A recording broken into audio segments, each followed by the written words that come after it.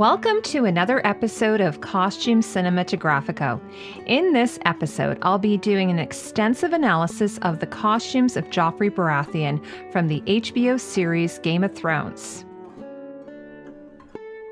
Before we get started, I have an announcement that I want to make. As the channel grows, I'm changing up the style of the videos a little bit to make it easier for you to watch. So upon the request of a YouTuber, I will now include the closed captioning feature on all of my future videos.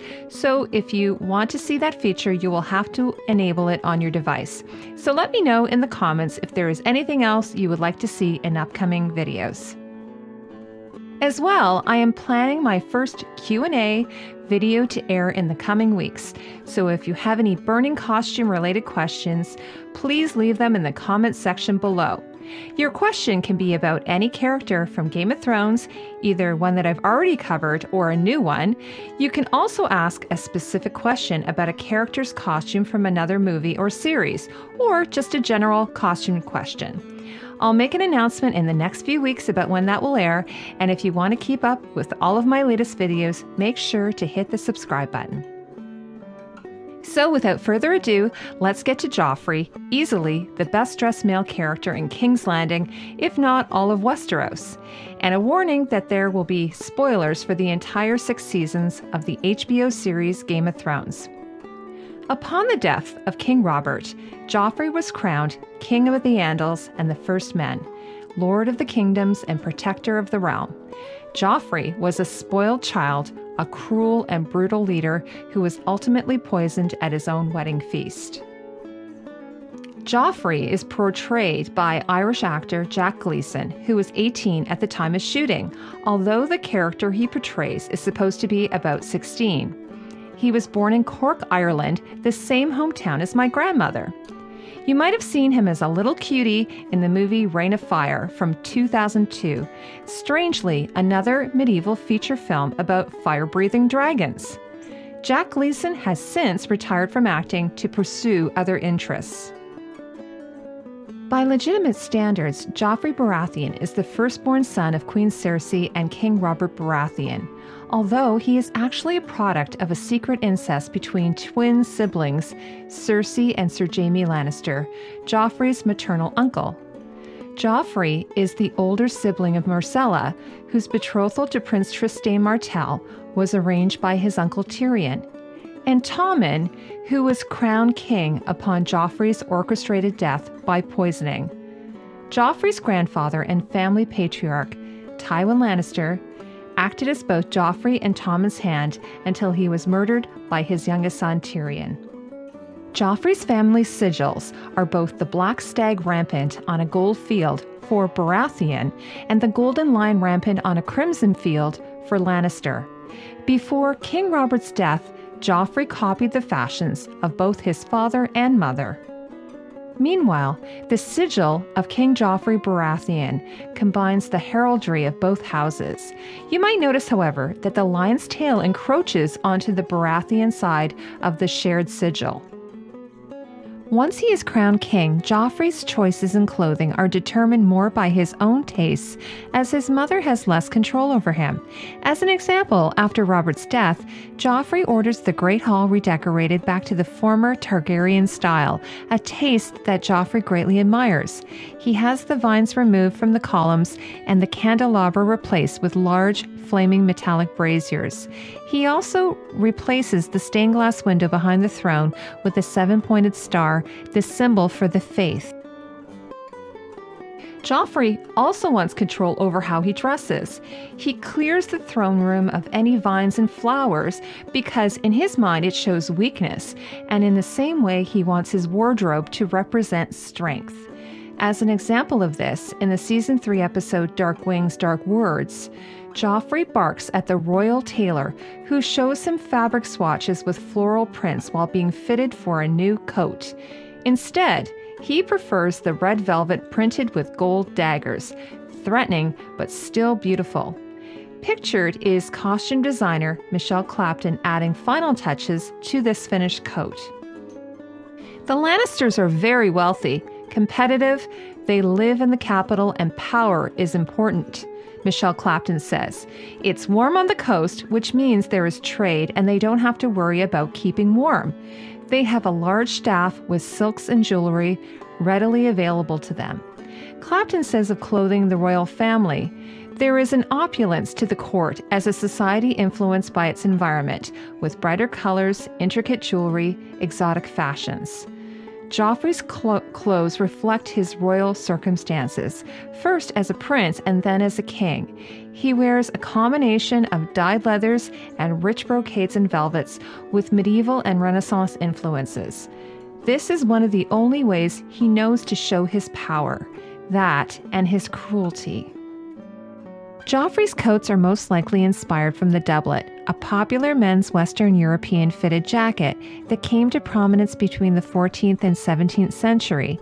As seen on the left, this beautifully preserved embroidered silk doublet on exhibit at the V&A in London was made in Britain between 1620 to 25. Another similar item, the jerkin, is a close-fitting, sleeveless jacket, oftentimes made of leather. This 17th century silken jute jerkin with an elongated skirt, seen on the right, is from the Metropolitan Museum in New York and was most likely worn under armor. Here is a picture of a man's black doublet with gold brocade trim from 1555, worn by Ferdinand II, the Archduke of Austria. Like Joffrey's coat, this doublet has the stand-up collar and wings. It also has a short peplum or skirt cut separately and attached at the waist. Joffrey's coat also appears to take some inspiration from the Indian Sherwani coat, a formal garment worn by nobles dating back to the Delhi Sultanate, a Muslim kingdom, and the Mughal Empire, which ruled most of India and Pakistan in the 16th and 17th centuries. By the late 18th century, the coat was adopted as the traditional dress of the common man, and today is still used in India and Pakistan as wedding attire and for formal occasions. Here are two examples of the Sherwani. You'll see that the one on the right is a late 19th century, early 20th century painted portrait of a nobleman wearing a velvet Sherwani that's heavily embroidered in gold. While many of the Game of Thrones costumes are extensively broken down, many of Joffrey's costumes look brand spanking new, like this set of armor worn in Season 2. Unlike Ned Stark, who seems to only own one doublet despite his family status, Joffrey appears to have an entire wardrobe, sometimes never wearing the same costume twice. When asked which male character has the most clothes, designer Michelle Clapton says, "For the men, Tywin had a few. I guess it was Joffrey. Joffrey had the most costumes." Joffrey's burgundy velvet cloak with the black fur collar and two leather cross straps is similar to the designs of the Stark cloaks worn by the entire Stark family. He wears this in the series premiere, Winter is Coming. You also get a peek at Joff's cravat tucked into his collar. Being in the north and not in a port town like King's Landing means that the Starks can only access local furs, natural dyes, and homespun fabrics compared to the rich colors and fabrics of the Lannisters. Under his cloak, Joffrey wears a red leather doublet-like coat with a knee-length skirt. His coats follow a similar cut and construction, a fitted torso with a center front opening with a long knee-length skirt, a stand-up collar, and wings or epaulettes. Apparently, there are no buttons used in the Game of Thrones universe. Don't quote me on that, but I think I read that somewhere. So this particular jacket is laced at the front through metal grommets. Like his mother's own clothing, the skirt has two arched side panels or gores, a cut that we see in most of Joffrey's jackets, sometimes in a contrasting fabric. Under his coat, he always wears black pants and tall black leather boots. Here is a simple illustration of the structure of Joffrey's style of coat, as seen through all 4 seasons. The front and the back of the coat are cut in the same way. The front and back panels are cut in 2 pieces and meet at the center front and back, while the arched side panels are cut as 1 piece. All of Joff's sleeves are 2-piece set-in sleeves. In episode 2, The King's Road, Joffrey wears a variation of the coat. this time with brocade bishop-style sleeves gathered into leather cuffs with an interesting tuck seen here. This is a medieval throwback to the slash sleeves or sleeve within a sleeve. The dotted sleeve brocade appears later in the season, made into Joffrey's cape in the episode Baelor. In this picture, Joffrey still has his longsword lion's tooth before Arya tosses it into the river. The name is in reference to his mother's family sigil. You can see the breakdown of the costume on the shoulder and seams. Hair designer Kevin Alexander cut Joffrey's hair short to make his character look younger.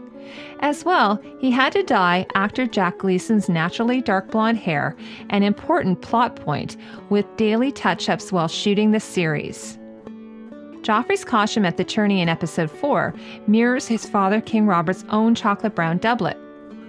The addition of the crimson cape, perhaps a faux suede or fur, shows Joffrey's allegiance to both his family houses, Baratheon and Lannister. Here are two fabrics that the cape might be made of, albeit in a different color.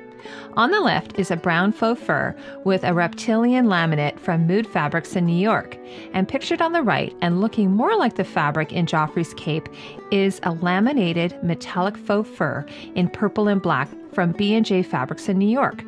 That one is a bit pricey at $65 a yard, but it would make such an amazing looking cape. Joffrey's brown coat has detachable sleeves, laser-cut brass swings on the shoulders, and front closures as seen here in the episode Lord Snow. Under the coat, Joffrey wears a soft green poet shirt that matches Cersei's gown.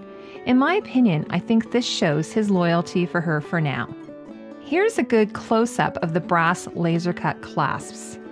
After Robert's death, Joff begins to go almost full Lannister with his costume, as seen here in the Season 1 episode Baelor.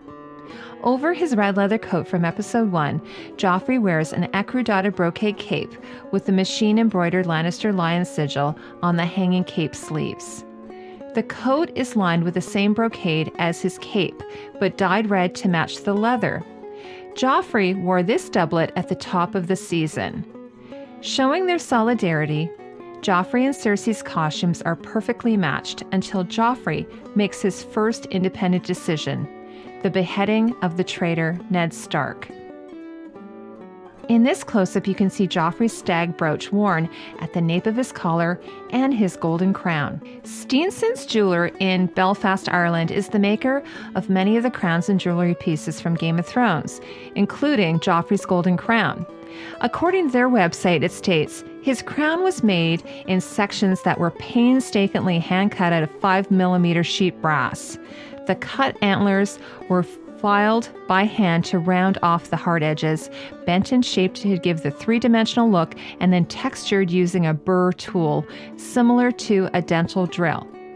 The main headband was made from brass strip, shaped and textured in the same way as the antlers. Finally, the crown was highlighted with amber gemstones to catch the light and give the piece a rich and royal character. In episode 10, Fire and Blood, Joffrey wears another brocade coat with contrasting arched panels. This coat has the same brass fasteners and a contrasting cavalier-style velvet cape slung over his right shoulder. In this shot, you get a better idea about the color and texture of both the coat and cape. The coat is a bronze and burgundy brocade, while I think this is the same cape from episode 4. We also get a good look at Joffrey's signet ring with a red gemstone. In the Season 2 episode The North Remembers, Joffrey wears a velvet brocade coat with contrasting crimson velvet arched gores and sleeves for his name day celebration. This coat has no wings, but instead extended, arched shoulders, and it's looking very royal with the false hanging sleeves. Joffrey adopts many of these architectural elements in his clothes to make him appear larger than his slight stature actually is. Joffrey wears a black leather belt with a brass buckle and star rivets, knotted stylishly at the side, and where he occasionally houses his sword. You can see in this image that the sleeves and coat are lined in bronze silk. In addition to his signet ring on his left hand, Joffrey adds a ring with a black stone to his middle finger and a ring to his right index finger. Jewelry and accessories are another way for the young king to feel empowered. Here's a variation on this look where Joffrey adds his cape, steel and brass collar, and black leather gauntlets. He wears this costume while preparing for the siege of Stannis' army in the season 2 episode, The Prince of Winterfell. The sword that Joffrey wears is unnamed, but if you look closely, you can see the brass lion head on the pommel and sheath. Later in the episode, Joffrey wears pretty much a reproduction of the other coat. This one is also made from a gold and crimson red brocade, with contrasting crimson textured taffeta sleeves and arched panels. The garment is lined in bronze silk and also fastened in the front with bronze clasps. In the season 2 episode Garden of Bones, where Joffrey orders Sansa brought to the throne room to answer for her brother's treason, Joffrey wears this absolutely stunning woven brocade coat with a velvet sash tucked into his belt in the same fashion as his grandfather Tywin. The velvet burgundy sash is lined in bronze silk, and the coat closes with the same brass fasteners as his previous coat. In this image, where Joffrey threatens Sansa's life with his crossbow, you can clearly see the seaming of the two-piece sleeves and the shoulder wings, or epaulettes as they are sometimes called. Attached to his belt, Joffrey wears a pouch to house his arrows, and on the right side, a shot of the crossbow alone. Without the sash, you can see the beautiful gold motif of the fabric on a purple background. As well, there is a little hint of a crimson cravat under his coat. Here is a close-up of the rich woven brocade with the brass fasteners. According to Top Fabric in London, this is the actual fabric used for Joffrey's coat. The fabric is a heavy Benares brocade imported from India in aubergine, a sort of red-purple color. It's pricey though, it's over $100 a meter. Varanasi brocades originate in Varanasi in northern India. Famous for their muslins and silks, the city is known as one of the finest makers of brocade in India. The quality of this fabric is partly what makes the coat look so good, but if you are a cosplayer, it is possible to find other Varanasi brocades at a much lower price point. In this shot with Marjorie, Joffrey shows her how to shoot his bow and arrow. In the books, Jaime tells a boy at the Inn of the Kneeling Man that the crossbow is a coward's weapon and to get a spear instead. It seems suitable, then, that Jaime's own son, who is indeed a coward, owns such a weapon. The gorgeous crossbow was made by the props masters of Game of Thrones. On the show, in a kind of poetic justice, Tyrion kills his father Tywin while sitting on the privy with Joffrey's crossbow. While unskilled in combat and craven, Joffrey begins to wear armor pieces to give the impression of strength. Michelle Clapton says, as society is changing in King's Landing and as the war is coming, everything just tends to get a little bit more extreme. People dress up more, people armor more. It's that false security. Here is a shot of the gorget collar in combination with the cuirass, or chest piece. Decorating the armor is a set of rampant lions embossed on cut brass plates secured in place with rivets.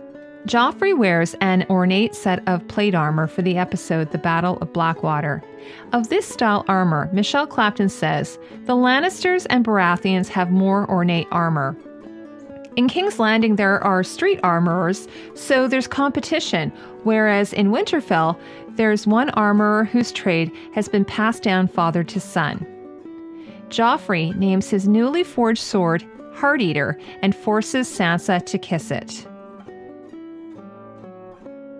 Here is a picture of the sword and its sheath and red-studded belt from a Game of Thrones exhibit.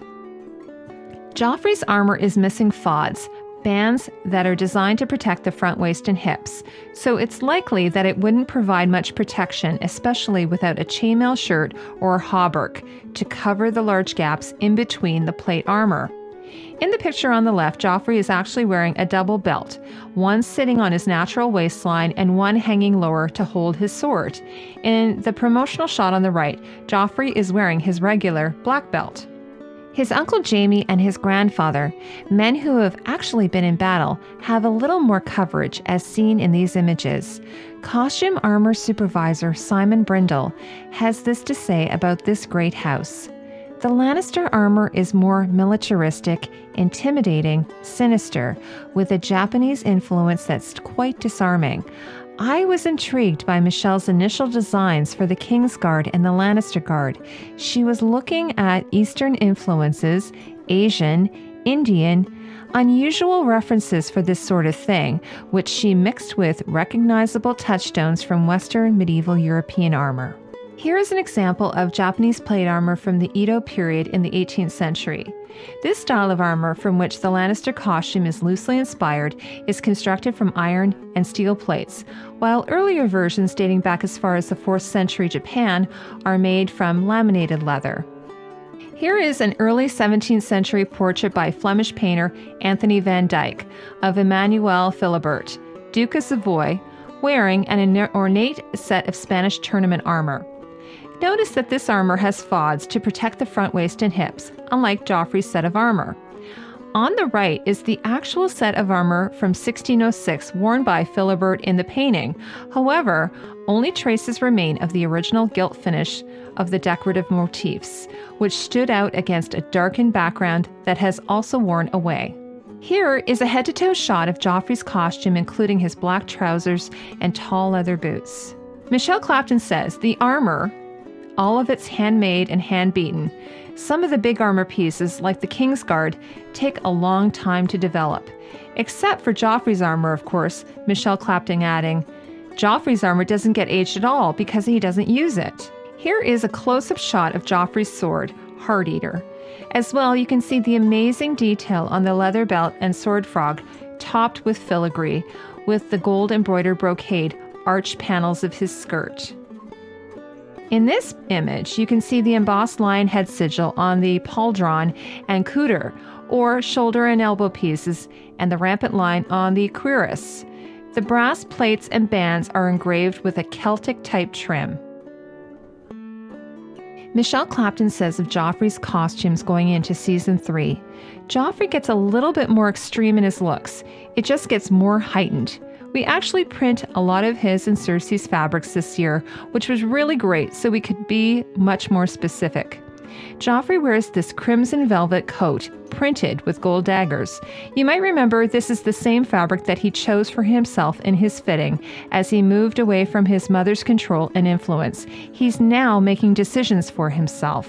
For a design detail, Clapton added some gold piping into the arch panel seams.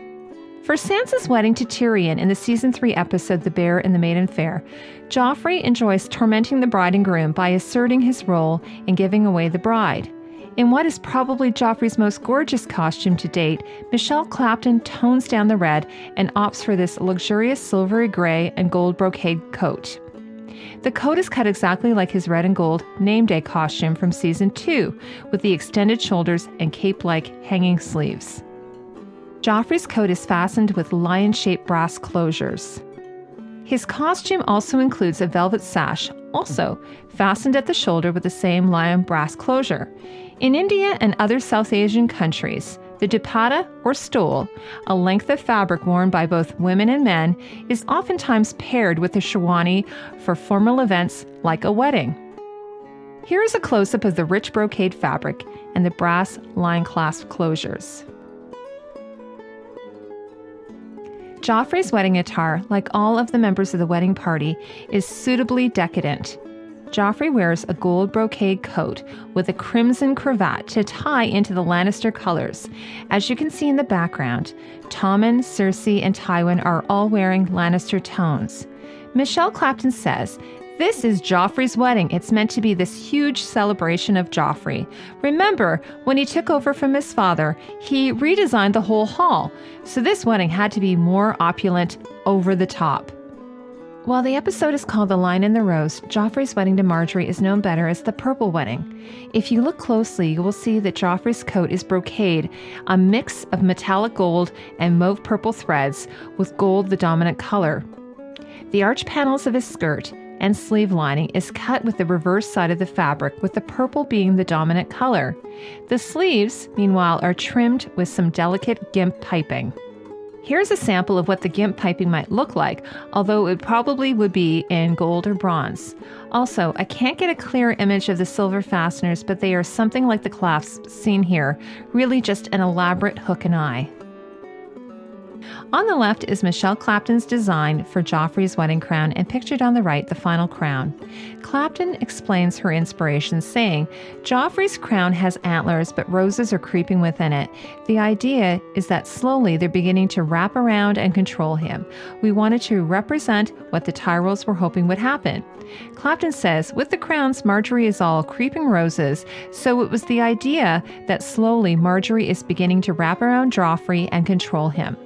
According to Steenson Jewelry, also makers of Joffrey's crown, they state antler shapes were hand-cut from 5mm sheep brass, then filed, shaped, and textured. Joffrey's crown was made in 4 sections and soldered together. Silver buds were cast from real rose buds and intertwined through the brass. In this image, Joffrey cuts the wedding pie with widow's wail, one of 2 long swords made from Ned Stark's Valyrian steel greatsword, Ice. Tywin Lannister presented it as a wedding gift to his grandson Joffrey. The hilt, or handle, is hand-molded from brass and decorated with red Swarovski crystals. The Baratheon stag is incorporated into the guard and the sheath. It took weapons master Tommy Dunn 2 to 3 weeks to make. Here are a few more images of the wedding costume on display. Here is a close-up of the beautiful silk velvet sash, held together at the shoulder with the brass lion clasp. The sash looks like it's made from this fabric from Top Fabric in London, a silk velvet comprised of a blue silk chiffon base and a matching blue viscose pile. As Joffrey is laid to rest, his burial costume is a gold dagger printed black velvet, similar to his red velvet outfit. I mentioned this in the Cersei video, but in case you missed it, Cersei has a gown made from the same fabric, although it appears to be printed silk. Likewise for the lining of her other Season 4 gown. Do you have something to add to the conversation? Then please leave a comment below. Remember that it takes several hours of research and writing put into each video, so I'd really appreciate it if you could like and share my video. And if you'd like to learn more about costumes from Game of Thrones or other shows, make sure to subscribe to my channel. Thank you so much for watching.